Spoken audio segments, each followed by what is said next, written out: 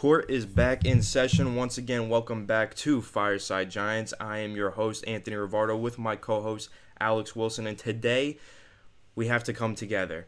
Me, the leader of the Joe Judge fan club, is here to defend our king, Joe Judge. We have been under attack by a certain man by the name of Kelvin Benjamin. Kelvin wants to come after our king, and we will not stand for this. We will not allow this slander to continue. No, Kelvin, we will not. So, Alex and I are here to discuss the second day of training camp and also fire back at Kelvin Benjamin, Kelvin Overweight Benjamin, who couldn't lose 17 pounds to save his job. We are coming to defend our king, Joe Judge, and I'm ready to do it. Alex, how you doing, my friend?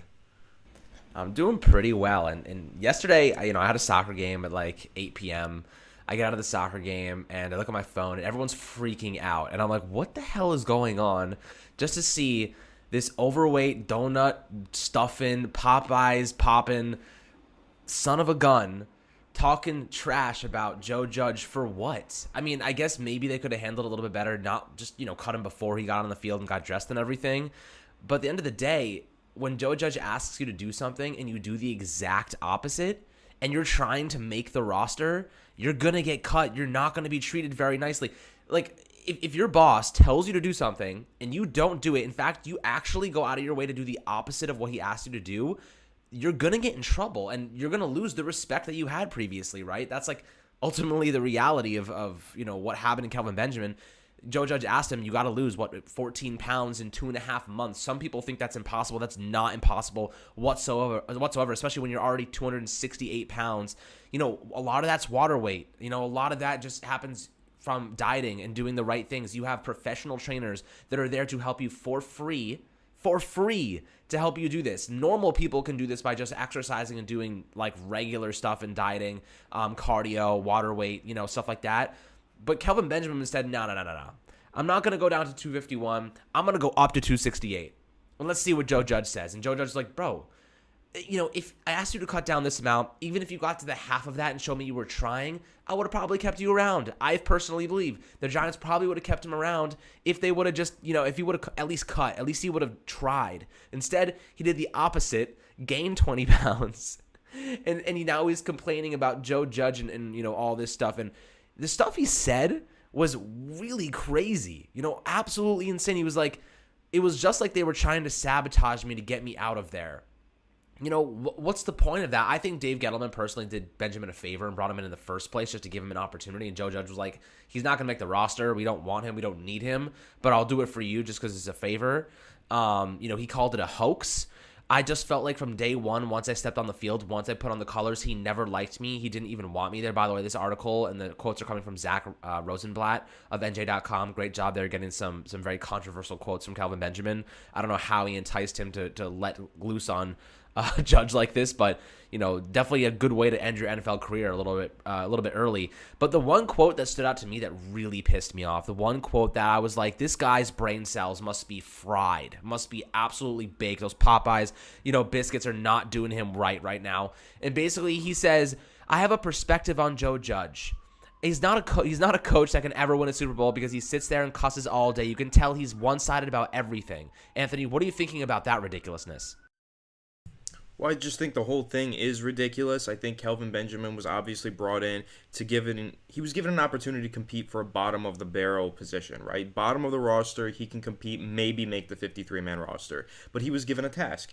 He had to get his weight under control. He had to meet a certain threshold. He had to accomplish a specific goal that was set out to him. And here's my thing with Kelvin Benjamin. He goes on this tangent and he says, but I passed the conditioning test, so why was I getting fined for my weight? It's like, okay, it's not about the fact that he was trying to condition your body for the season. He's well aware of the fact that there are 265-pound men. It's about some listening of them are to the head defensive coach. linemen.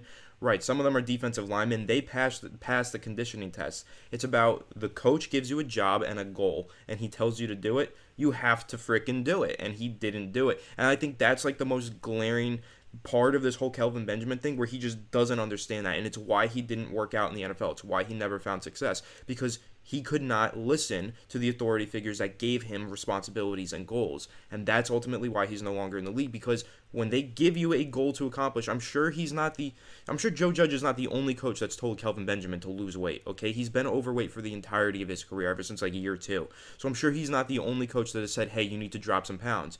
But of course, Kelvin Benjamin has never been able to reach those goals, get to the certain weight thresholds that coaches want him to get to, and ultimately, now he's no longer in the NFL. I don't think he's getting a return to the NFL, especially after ripping a head coach publicly in the media like that. I highly doubt that he gets another job in this league. He already wasn't about to get a job until Dave Gettleman gave him this one, doing him a favor, I guess. I don't know. Dave Gettleman, we can have an opinion on him and his involvement with this, but really, I think the main takeaway, like from Kelvin Benjamin's perspective, is that he just doesn't get it. He clearly does not understand. When you have a job to do, you have to complete it. And if you don't, whether or not you pass the conditioning, you were told to lose weight and you didn't. You gained weight. Like, that's the worst part of it. If he was supposed to lose 17 pounds and he lost 15, I'm sure Joe Judge would have been like, okay, no big deal. I won't fine you. Great job. I'm proud of the work you did. But he gained 3 pounds, dude. It's not like he lost some of the weight he was supposed to lose. He didn't lose any of it. He added weight on top of it. Like, how bad does your self-control have to be? And then he said it was how muscle. Much of...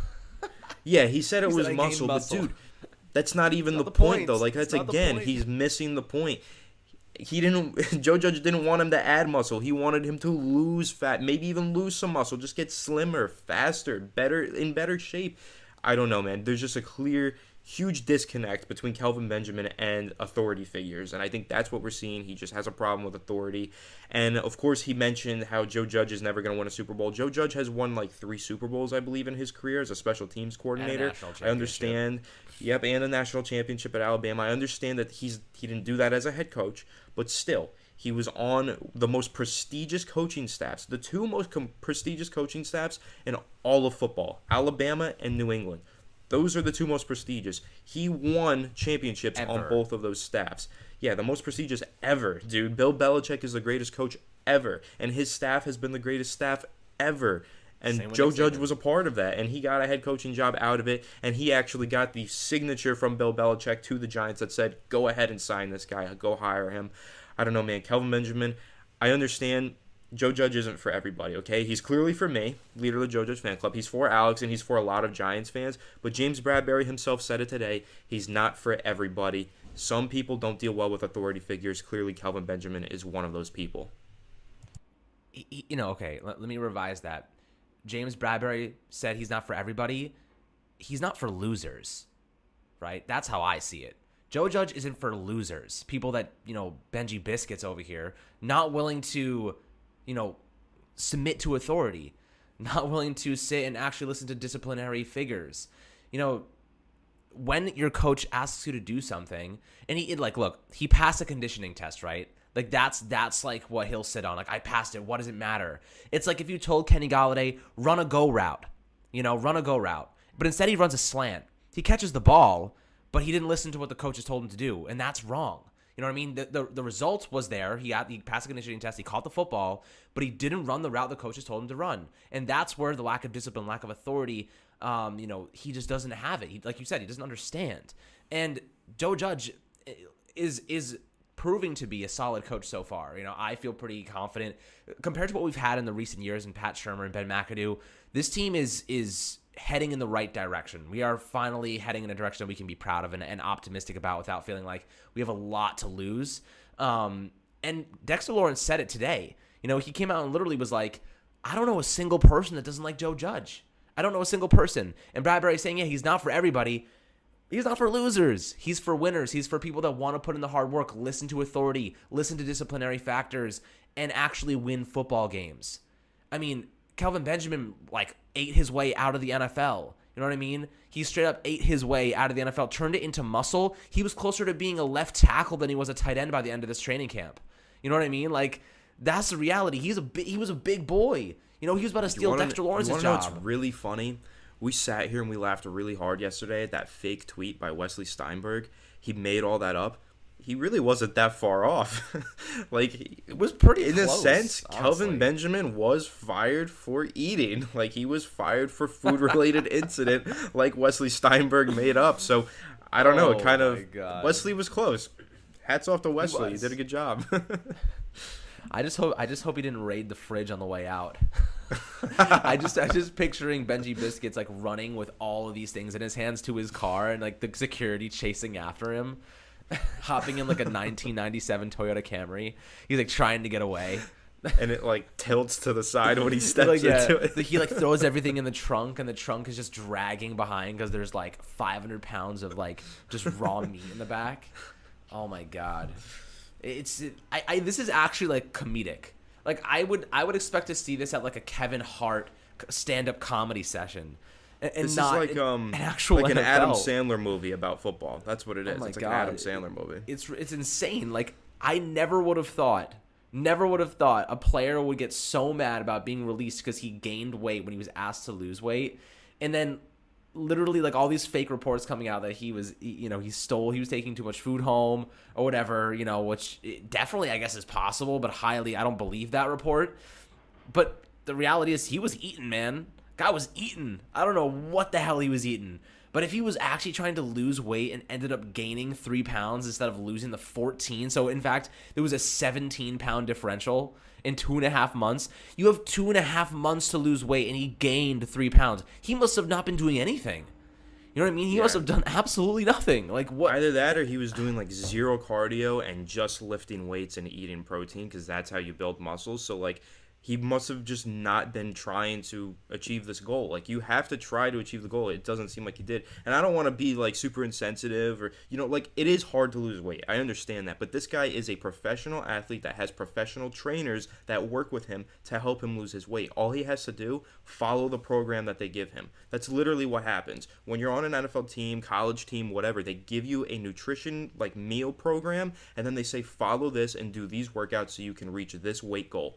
That's all he had to do, was just follow the steps and listen to his authority figures. So it's not really a matter of, like, losing weight is difficult, okay? Like, I don't want to make anybody feel bad who's listening to this, but Kelvin Benjamin had everything handed to him to help him lose this weight, but still didn't. Presumably, at least, right? Because NFL players, when they get signed to a team, they work with the coaching staff, they go to the meetings, voluntary or not, they speak to the coaching staff, the trainers, they have a training staff, a guy, a nutritionist on standby, I'm pretty sure. They can get all of their weights, like, to the right numbers. Like, they just have to do it. They have to put in the work, and they have to listen to the authority figures. And for me, my takeaway, again, Kelvin Benjamin doesn't do well with authority. He ignored all of the signs and all of the help that the trainers and nutritionists were giving him. He just didn't listen to any of it. And even if the Giants didn't give him a trainer or a nutritionist, let's say, he still played years in the NFL, meaning that he accumulated millions of dollars in wealth. He could absolutely go hire a personal chef and go hire a personal trainer to help him achieve this goal. Like, it's not like one of those situations where he doesn't have everything afforded to him. He does. He has everything that he needs, all the tools at his disposal to accomplish this goal, but he did not. And that's just because he doesn't deal well with authority, and that's ultimately why he's no longer going to be in the NFL. But Joe Judge will continue to be the head coach of the New York Giants, the king of the Joe Judge fan club. Joe Judge is going to, I believe, take the Giants to a really good spot within the next couple of years and potentially even bring them back to the playoffs and the Super Bowl ultimately. But Kelvin Benjamin, unfortunately, will have to watch from his couch while he eats some more chips. Yeah, and, let's move on to Shane Lemieux, because some stuff is coming out right now, and it's not good. Shane Lemieux has a knee injury. He was carted off. That's terrible news. Knee injury, let's hope for the best. Hopefully it's just a minor strain. Hopefully it's nothing that's going to keep him out for a prolonged period of time. But when you're carted off the field, not a good sign at all. And this is why the Giants really messed up not getting more depth at a tackle or really interior guard this offseason. They only got Zach Fulton. They have a couple of UDFAs from last year that they're trying to work in, but this could prove to be a huge situation if it's serious. Anthony, what are you thinking about this? I know Shane Lemieux did not look great last year, but he was one of our only players that was even contention to start, and now you lose, maybe potentially losing him. This could end up being really bad. Yeah, I know that Shane Lemieux wasn't very good last year, and I've been a big critic of his performance this past season. But this would still be a huge blow to the team, and I want to make that like completely obvious, like that clear. That's my message here. That losing Shane Lemieux is a big loss to this team, and I'll give a couple reasons why. One, he's a young player. Okay, he has room for improvement because he's a young player. It's not just that he played poorly in his rookie season. He was a rookie. He wasn't even supposed to start. 5th-round pick. He did start. He showed some good things. Struggled a lot, but he had room for improvement. Two, this sucks because he was working really hard this offseason. He was in for voluntary practices at like 5:30 in the morning getting extra work in. Like the dude was busting his ass to become a better football player. And from everything that I've read, I did a lot of research on Shane Lemieux for a video that I was doing on Tony's Takes, which I'm going to have to scrap now if he is injured. But Shane Lemieux has been working really hard on hand placement. He's been trying to improve his pass protecting skills, and he's been working a lot on his hand placement because he watched film and his hand placement was really poor last year, as most of us who watched the film on Shane Lemieux obviously noticed, but he noticed it too, and that's what he's been working on. And the third thing is there is no depth on this offensive line. So Shane Lemieux being injured just means we have one less body to put out there, okay? Like, whether it's the worst body to put out there or not, it's one less body to put out there. And now we might have to go look and search for someone else who could potentially be even worse. And not only that, not only could that person be even worse, but they even could be a better player. You know, maybe they have a better statistical career, but they don't have the chemistry that Shane Lemieux has working with this coaching staff, working with this offensive line all throughout these mandatory and voluntary mini camps and OTAs. He's been working with this team. Anybody else that they bring in has not. So Shane Lemieux, starting last year, working with the team this year, he was supposed to be the starter because he's familiar and he's improving and he's working really hard to get better. The Giants are going to have a tough time finding the guy with that work ethic, with that young developmental mentality, just pulling someone off the streets like that, and they just don't have a lot of depth right now. Like, I guess the other option is Zach Fulton.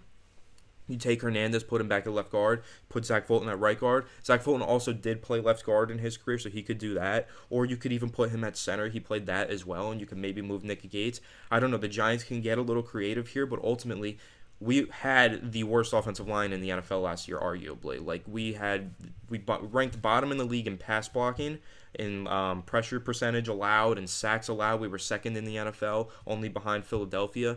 And now we just suffered an injury on the offensive line. And not only that, we didn't sign anyone. We didn't draft anyone. All we did on the offensive line, we cut Kevin Zeitler, and we got a couple undrafted free agents. We did nothing to improve this offensive line. It only got worse.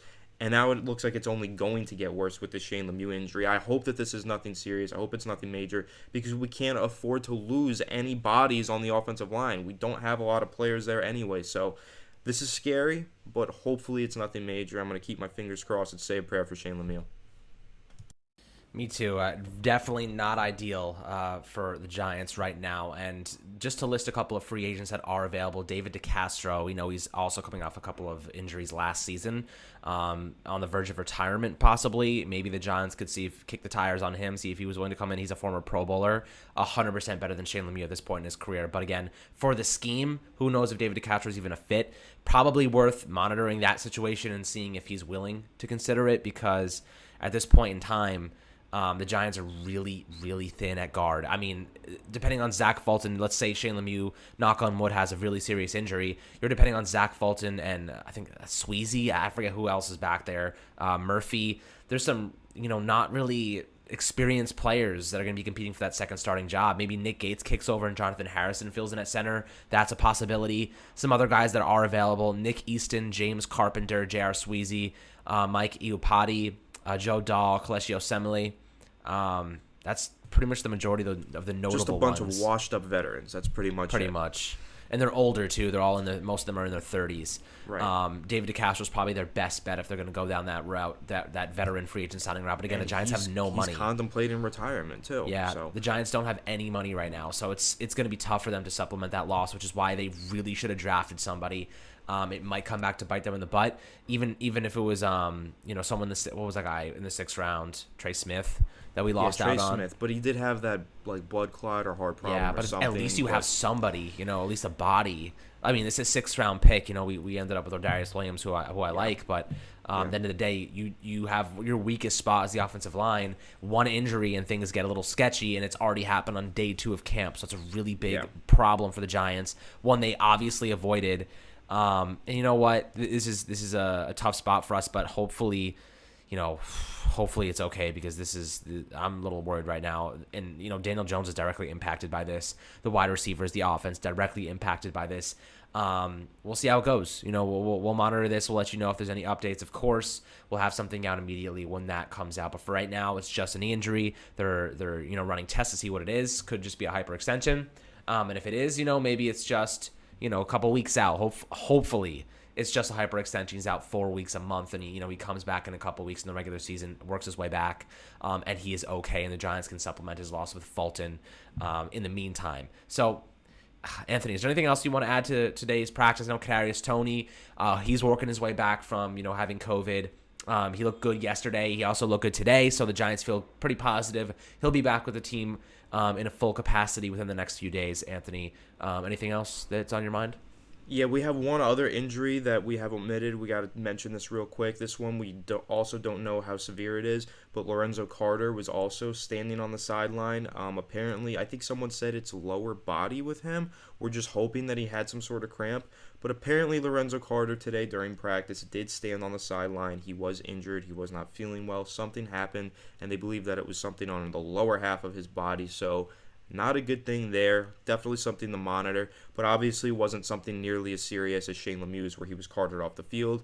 It was just something probably minor that's just going to hold him out of practice for a few days, I hope, but something to monitor. Lorenzo Carter has really struggled to stay healthy throughout his career. Obviously, he had a season-ending injury last season. He was completely healthy when he showed up to camp this year, and we were really surprised to hear that because, that's an Achilles injury. That's tough. And Saquon Barkley coming back from the ACL injury, he's not ready yet. But Lorenzo Carter was just ready to go. I was a little skeptical, and I was like, okay, I'm really happy to hear that, but that's kind of weird. Now maybe we're seeing he could have rushed back too soon. Maybe they're just trying to, rest him and not push him too hard. I don't know what it is. I don't want to speculate too much, and it sounds like what I'm doing here is just speculating, but just something to monitor with Lorenzo Carter, that he was standing on the sideline with an apparent injury today. Yeah, we'll keep all of you guys updated on those situations as they unfold in the coming hours and days, my friends. But thank you so much for tuning into Fireside Giants today. That wraps up, our day 2 of camp. Hold on, one more tweet just came out. We have another injury. We have one more injury. Another one? Source: Giants offensive tackle Matt Peart is dealing with a lower back strain that he suffered back in April. He has had lower back issues in the past and re-aggravated it during his off-season training program. So continued. He has been receiving physical therapy on it and has been doing side work at camp. His timetable to return to full participation is currently unknown. So that's your update on Matt Peart as well. Still dealing with a bad back injury. That's a lower back strain, not good. Those can take a very long time to heal because there's really not much you can do for it. You just have to wait. You have to sit and you have to wait. So let's hope that Matt Peart heals up really quickly, because that could be potentially 2 starting offensive linemen that we don't have for the start of the regular season, and we lost both of them today, it sounds like. So Shane Lemieux, hopefully he's okay. Matt Peart, hopefully he recovers. This is something that's been nagging him since April, though, so that's not good. That's been around for a long time, but hopefully he can get it healed up real quickly. Yeah, I mean, if it's been around since April, clearly it's something that's lingering. Hopefully they can work it out. I think he's still on the PUP list right now, so he's not even participating in practice, probably just rehabbing. But this offensive line, man, talk about a huge risk they took this year. A huge risk that this front office took. We still don't get it. We've been trying to figure out why they did this. We know the coaching staff. We know if they were healthy, there's optimism. But the problem is you have to stay healthy. NFL injuries happen. And especially during the offseason for one to pop up and then linger this long, couple months. Not a good sign at all. So, guys, we'll keep you guys monitoring on these situations. We'll let you know if anything pops. But, my friends, thank you so much for tuning into Fireside Giants. Make sure to subscribe below on YouTube, Apple, and Spotify. And make sure to turn on notifications on as well. We'll have content on every single day for you guys to keep you updated and fresh. So have an awesome rest of your day, and we'll catch you guys later.